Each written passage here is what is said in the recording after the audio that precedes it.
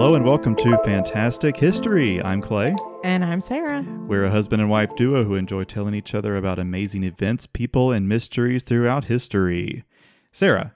Yes. Do you like pranks? I love pranks, as long as they're not being done to me. And jokes? Love jokes. Love a good joke. And hoaxes? Well, it depends. Well, I'm very excited to tell you about one of history's great pranksters. Johnny Knoxville. He's a good one. Yeah. He's a great one. I'd say. But this one that I'm going to tell you about has largely been forgotten. Oh. Chris Pontius. No. Oh, okay. Excuse me. Let me just tell you. It's not from Jackass. No, it's not. Okay. Most of the story I'm sharing today, I learned from a book called The Sultan of Zanzibar, The Bizarre World and Spectacular Hoaxes of Horace de Vere Cole. Oh. By Martyn Downer. And it's pretty much the only book out there about this guy. Oh, so this is your Attila Ambrose. Kind of. Okay. I think he's a bit more well known about, and we'll get into why that is. But just wanted to give a big kudos to Martyn Downer's research on this guy.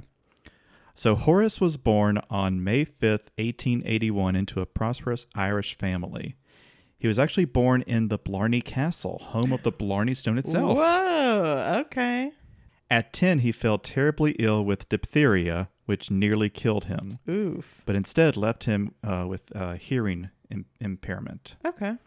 In 1990, he enlisted to fight in the Boer War. And only a couple of months after his deployment, he was shot in the back. Well, he survived, but he was crippled. And at the end of a brief career in the military, and his hearing impairment did not really help him much either with that. So now he had a hearing impairment and a physical impairment, which meant only one thing. He went to school. Okay. He went to Trinity College at Cambridge. Oh, all right. I've heard of that. Now, Cambridge at this time did not have the reputation that it does now. Martyn Downer explains in the book, he says this, quote, "The university then was nothing like the well-ordered, career-focused institution of today. It was small, insular, and predominantly male, with an air of disorder which occasionally erupted into anarchy. A visit from the king and queen to Cambridge during Horace's second year was met with rioting and a vast conflagration of broken furniture on Parker's Peace." I gotta be honest with you. When I picture Cambridge, I don't imagine that sort of scene at all. It seems like it was much rougher back then. Yeah. Well, Horace was an aloof student. Okay. But he wasn't a party animal necessarily. He did drink heavily, and while drunk, he could be quite violent. Well, yes. Okay. Oh, now, during his first year at Cambridge, Horace made good friends with a man named Adrian Stephen. Now, Adrian would go on to be Horace's closer partner during his pranks. And Adrian had two sisters with whom Horace became close with as well, Vanessa and Virginia. Okay. And we'll come back to them a little bit later. Horace and Adrian would begin playing small pranks around Cambridge, nothing too terribly noteworthy, and we don't really know a whole lot about them now. But it was in their second year that one of their most famous pranks would take place. Oh, boy. Horace came to know that the Sultan of Zanzibar was planning a visit to England, and this sparked the idea for the hoax. The two would began to devise a plan to prank their school, and they would enlist the help of friends, and together they would disguise themselves as the Sultan and their entourage for an impromptu visit to tour Cambridge. Now, before we go any further, I want to remind you, our listeners, that this took place at a very different time as far as cultural norms go. Oh. And when we talk about people in upper Edwardian England, they viewed things differently. What was considered socially acceptable is obviously different from now. Yes. I mean, what you said, this was in the early 90s? 1900s. Oh. Okay, I was definitely picturing the 90s this entire time. Okay, I'm glad I asked. 1900s. Very different. Yes. Indeed.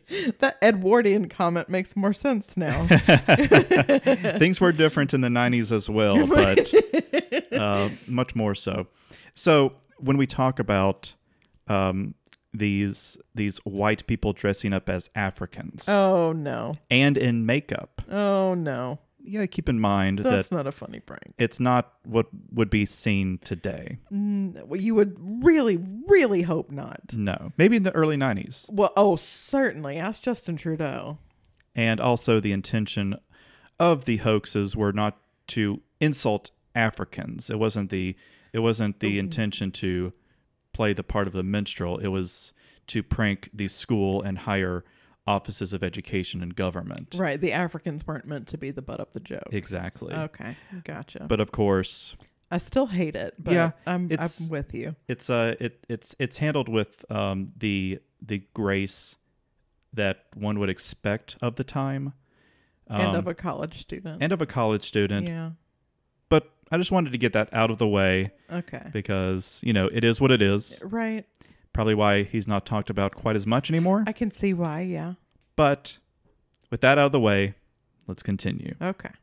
So the event took place on March 2nd, 1905, not 95, when the Sultan was to be visiting London. He had sent a telegram to Cambridge ahead of time informing the university of the Sultan's intention to tour the school. Horace did. However, newspapers announced that the Sultan, the real Sultan, would be visiting Buckingham Palace the same day. Oh, no. Which made a trip to Cambridge impossible. Right. Also, the Sultan's picture was making was showing up in newspapers. And since that's the case, disguising oneself as a person who's in all the newspapers, it's going to make it not very convincing. Right. So they quickly changed plans from the Sultan visiting to the Sultan's uncle. Okay. Prince Mukasa Ali. Adrian and 3 others would make up the party from Zanzibar, and a 5th member would play the part of a white translator. His acquaintance, Willie Clarkson, provided the group with quality theatrical costumes and did their makeup. Horace knew that this was going to be a big deal, something to remember, and he wanted to get pictures of everybody before they went off on their hoax. We will not be posting this picture on our Instagram, by the way. That's fine. Yeah.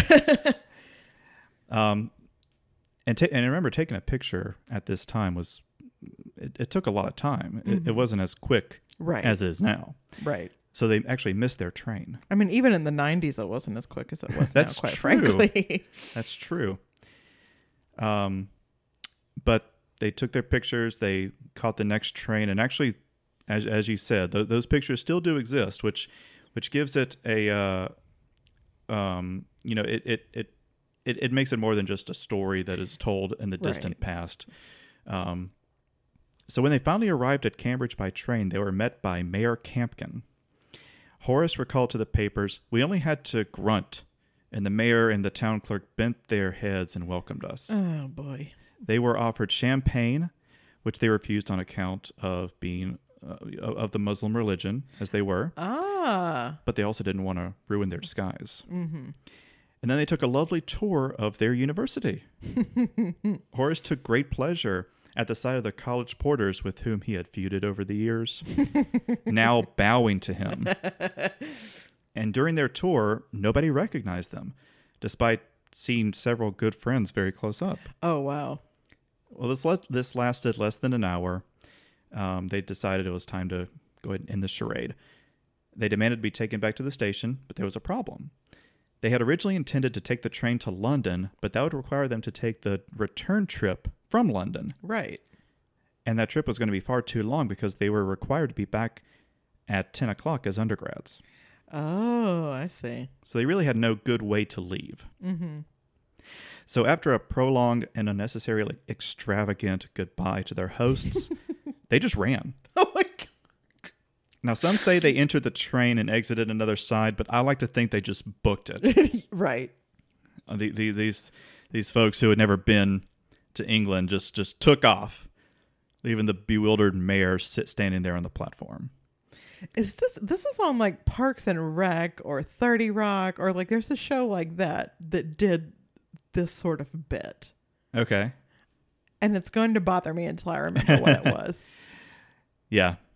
It seems like a classic situation. Yes. Miraculously, they were able to hail cabs and be taken out of the city without being caught. And after a celebratory dinner, they returned to their oblivious college that they were just at hours earlier. Wow. Now, Horace took this story straight to the Daily Mail the next day. Now, perhaps it was his privileged life that gave him the confidence that nothing was going to happen to him. Uh-huh. Or maybe because he wanted to simply be in control of the story of his own making. Either way, it printed the following day. Mayor hoaxed. Cambridge undergrad's daring trick. Supposed royal visit. Imposters received with civic honors. Oh, no. It was an extremely embarrassing story for the school. No kidding. And especially the mayor. Oh, yeah. So much so that the Cambridge Daily News ran its own story with the headline, "A Stupid Hoax, the Mayor Victimized by Undergrads." Oh, okay. Well, that's a little dramatic. It is a little dramatic. Well, the story went as viral as it could in those days. Newspapers were gobbling up the story, postcards were made, and Horace was getting all this attention. He regaled his classmates with the adventure, he autographed pictures, and he was even offered a book deal out of this. Oh, wow. From one prank. From one prank. Okay. And as for the repercussions that Horace was not afraid of, well, it turns out he was right. The authorities did nothing, and the mayor, although his ego was wrecked, really had no way to get at them, and if he tried, it probably would have made him look a little bit more daft. I mean, honestly. because what law were they breaking? Yeah. I'm sure they possibly could have caught them in something like forging a telegram from an official. Right, impersonating royalty or something. I can see in a monarchy there being rules around that. Yeah. Okay. But, they got off pretty scot-free. And after a couple of weeks, the prank had blown over. And there were still exams to be taken because they were still in school. Oh, boy. But Horace didn't sit his exam. Instead, graduating a first-class practical jokes degree. So Virginia... Is that accredited? Or It's not. It's something he made up. Oh, it's a shame. But Virginia recalls, instead of going to the bar or becoming a man of business, he made it his business simply to make people laugh. Okay. Now, in 1906, his grandmother passed, leaving Horace a massive estate worth millions. Oh, what? Huge. Did he get to keep the Blarney Stone? It wasn't the Blarney Stone. Oh, okay. But it was a massive, massive mansion, land, all sorts of crazy stuff. So who needs a degree, frankly? Well, Horace did later sell it to his uncle because he couldn't afford to pay the taxes on it. A tale as old as time. Yeah. Well, investing the money he got from the sale into rental properties and other investments, he didn't have to worry about money for a while. Mm-hmm. Now let's skip ahead to 1910. Horace gathered his friends to perform another hoax. The most famous hoax. Ooh. And this was a time when British pride was very high. Yeah. And they were especially proud of their naval fleet. Enter the HMS Dreadnaught. I've heard of that. Well, maybe you've heard of this story. Oh, boy. This was the fastest, strongest, bestest, most advanced ship ever built. And it was also expensive. And sorry, go ahead. I was just going to say you would expect that of the bestest, fastest ship ever built. Yeah. Yeah. Now, Horace had spent some time after leaving Cambridge working with charities. And he already leaned pretty towards socialism politically. Okay. So seeing so much money built on warships while the poor were suffering likely had an impact. It's unclear who was responsible for giving Horace the idea for the hoax, but one reason he may have accepted the challenge was to have a chance to embarrass the Royal Navy, the ultimate pride of England. Oh, boy. Okay. But Virginia claimed the following in 1940.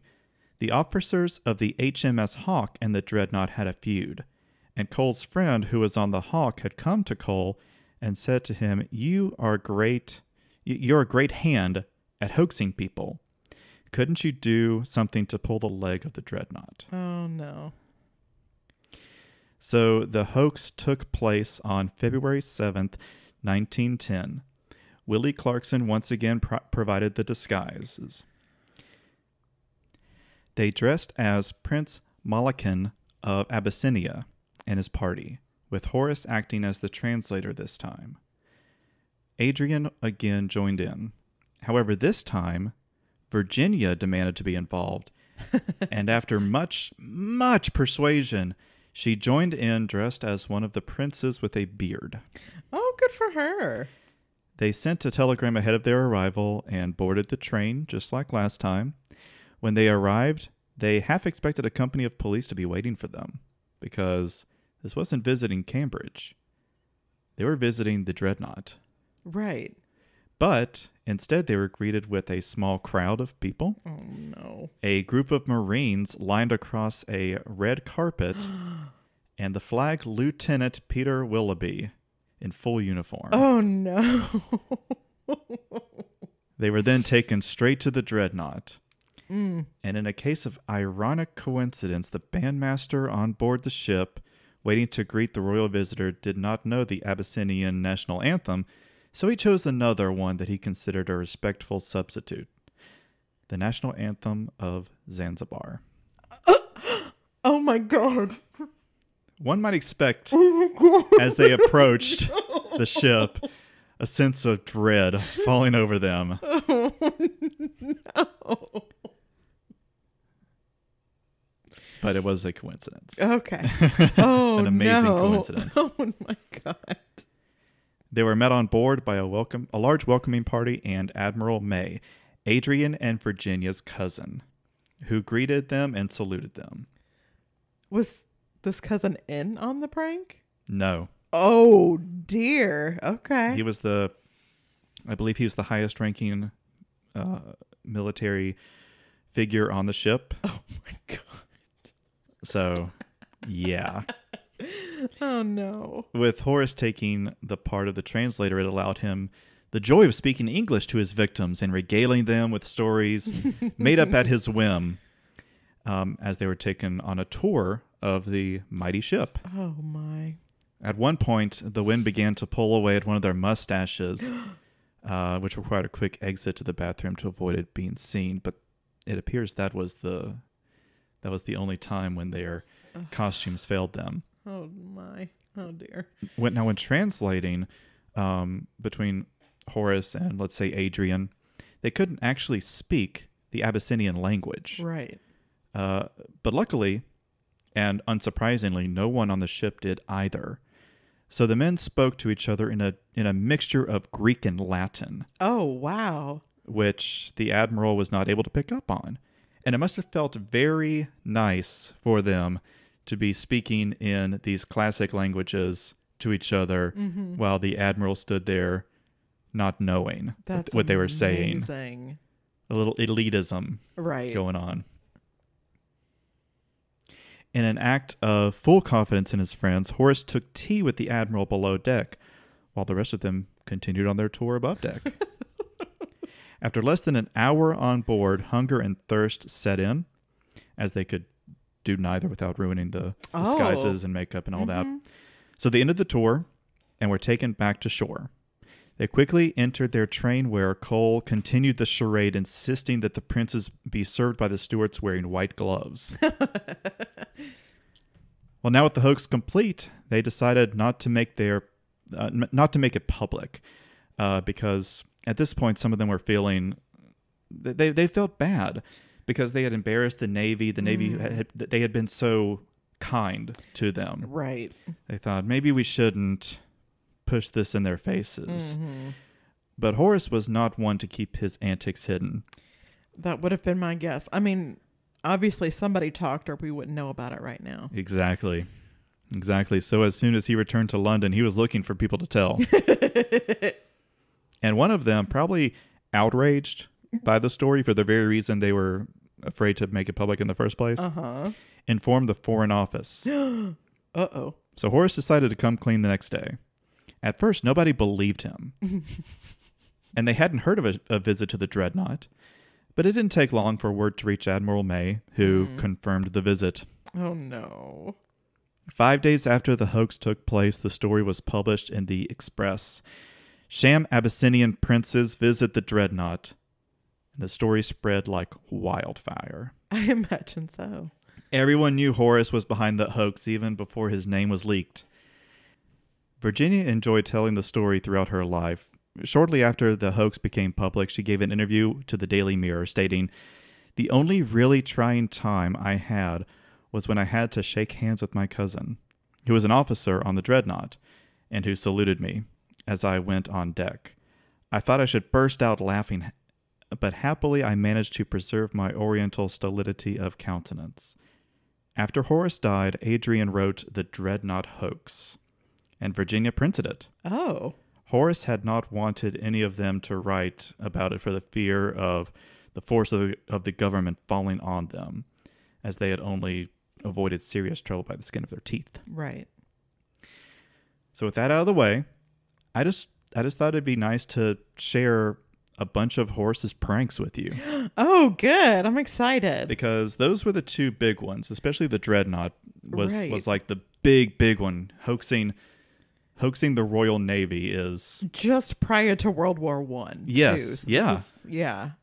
Big deal. No joke. I mean, it was, but it is a big yeah. So here are some of the jokes in no particular order. Okay. This one he called the string joke.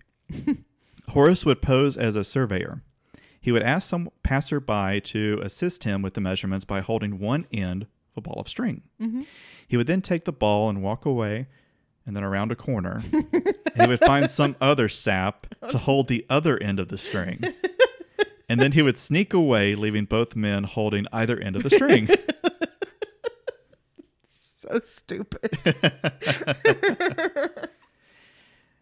This one he called the pulling up Piccadilly joke, as it was performed in Piccadilly. That makes sense. Again, with the help of Willie Clarkson, they dressed as workmen with all the necessary tools and equipment to begin working on the main street of Piccadilly. They even recruited a policeman to direct traffic as they began to dig a trench from one side of the road to the other. What? Once the trench was finished, the men acted as if they were taking lunch and just left. Leaving this big old trench in the middle of the road. Oh my God. This is jackass. I'm sorry. It's pretty good, right? That's great. I feel like they would do that.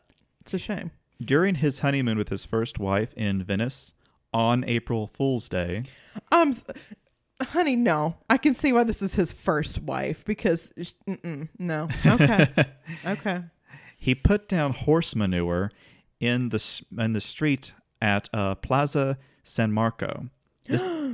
This caused quite a lot of confusion when found because the city didn't have any horses. Right? Where would they go? Yeah. He hosted a party for a group of people who did not know each other. They were strangers to one another. Mm-hmm.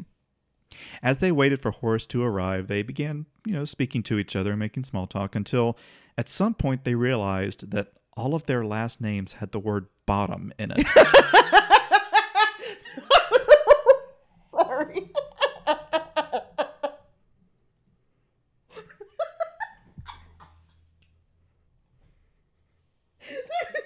Sarah's just going to laugh for a while. Please don't forget to like us on your favorite platform.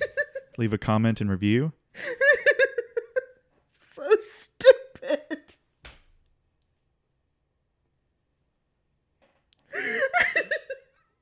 We are also on Twitter at FantasticHPod. I'm so sorry. Okay. Ooh. I should have done a lightning round. This is going to be sorry. This is going to be impossible to get through. Okay. All right. Bottom. Sorry, that was the next word. You monster. Okay. I'm okay. All right. Okay. So in an attempt to get revenge on a victim for one reason or another, Horace ordered a piano from every piano maker in London to be delivered on the same morning. So when the victim woke up, the road was blocked and packed with dozens and dozens of piano deliveries.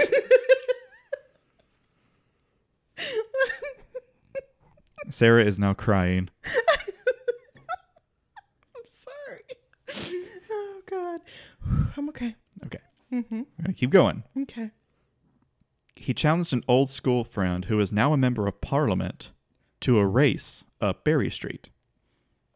The race began, and the friend took off, but Horace did not.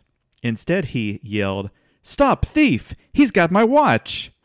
Indeed, he did have Horace's watch because Horace had planted it there earlier. Oh, come on, man. And his friend was actually apprehended by police. But Horace came after screaming, "It's a prank, it's a prank." No. Now, this prank did get Horace in trouble because he was drunk and he was waving around a walking stick at the policeman. Oh, no. And he was arrested and had to pay a small fine after pleading guilty. The stupid prank. Uh-huh. Okay. This one's going to make you laugh. Oh, no.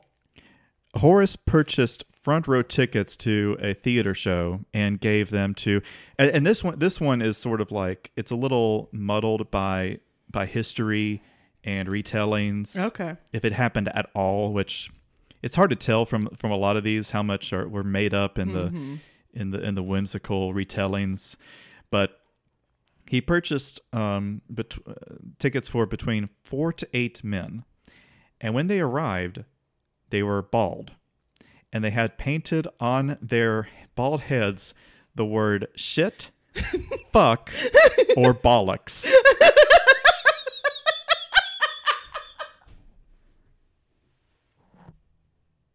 But why? For jokes.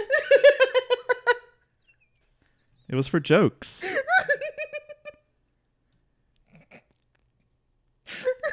So stupid. You're right. I did like that one. Yeah. He would walk down the streets of Piccadilly again with a cow teat hanging out of his fly. Oh, gross, dude. And when he came to a policeman, he would grab the appendage and slice it off with a knife. Oh my God. Very jackass. Yeah, no kidding. See? I think Johnny Knoxville might have done that one, actually. It does seem up his alley. Mm-hmm. He took a cab ride with a dummy of a naked woman. Once again, they saw a policeman, their target, and the cab stopped, the door opened, and Horace threw the dummy onto the street yelling, "Ungrateful hussy," before driving off. Oh my God. Oh no. That poor hussy. Near the beginning of World War I, a dance was held at the 400 Club for men back on leave from the front. But the dance was a dismal affair because of the situation. Yeah. Enter Horace, Oh my God. dressed in his evening best with 2 assistants dressed as clergy, carrying large wicker baskets full of ping-pong balls. They then solemnly circled the room, people grabbing the balls and throwing them at one another, until the room was completely covered to where no one could even walk or dance anymore. Okay. Just a silly thing to do during such a sad time. I mean, it seemed like it made the party much better. I'm sure it did. Yeah. And post-war, he performed the Crown of Croatia prank. This elaborate prank premise was to sell the title of King of Croatia, which would be enticing for an anonymous rich Englishman who had made it well known to Horace that he wanted to acquire the foreign throne. The Mark was invited to a house on Eaton Place to discuss the arrangements with the Croat minister, who was Horace in disguise. Oh, of course. After some haggling, a huge price was agreed upon, and a check was written and handed to Horace. Horace told the man to return later to receive the crown from a delegation of Croatian bishops, generals, and statesmen currently en route. When the Mark returned, dressed to the nines for his coronation, Oh my God. he was again welcomed into the house and taken to the drawing room, where Horace and friends sat drinking champagne, out of costume, and his check was framed on the wall. Oh my God. I gotta be honest, and I apologize. I don't know that much about Croatia, but that's probably not how you become king. I don't know. No, I'm sure it's not, but it may have been considered like, oh, I have so much money, I want to buy some sort of a title. Like, I am so culturally ignorant that I believe that money can buy this. Yes. Okay. And I'm sure for the right amount of money, it possibly could. In some countries, certainly. But, I mean, come on. Yeah. It's a pretty good prank. That's a good prank. Well, sadly, Horace's life was not that of a gleeful prankster. His love life, finances, and health all failed him throughout his life. And he went into exile in France, penniless, relying on the charity of others to even eat. Oh. And on February 25th, 1936, he was found dead from a heart attack. Wow. Cool. Yeah. Thanks for that.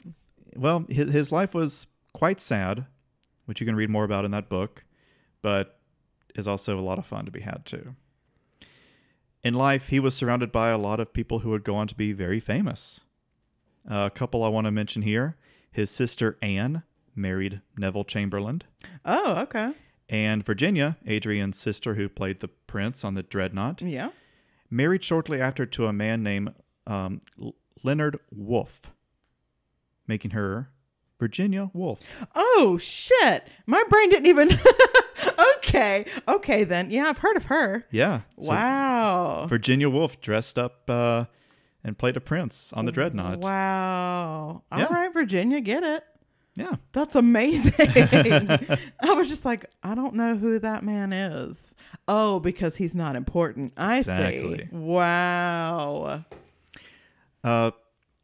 Horace Cole's legacy is lesser known these days. They did happen over 100 years ago. Yeah. And his biggest pranks relied on blackface and outdated racial stereotypes. Yeah. But he was an eccentric guy, a great prankster, and now you know a little bit more about him. And if you want to know even more about his life and the ups, the downs, and everything in between, check out that book, The Sultan of Zanzibar by Martyn Downer. I am going to have to disagree with you because it's very obvious that his best prank was the bottom party. Oh my God. The bottom party is good. Bottom party. I'm sorry that I'm 8 years old, but that really... I would go to that party. There's some good pranks. That's a good prank. I like that one quite a lot. Yeah. Very simple. Yeah. Anyway, thank you for listening. If you enjoyed this episode and our silliness, please take a second to rate, review, and subscribe to us on the podcast app that you're listening to us on. Check us out on Twitter and Instagram for more content. We are Fantastic H Pod on both. And shoot us an email at fantastichistorypod@gmail.com with comments, suggestions for future topics, or just to say hi. Catch you next time.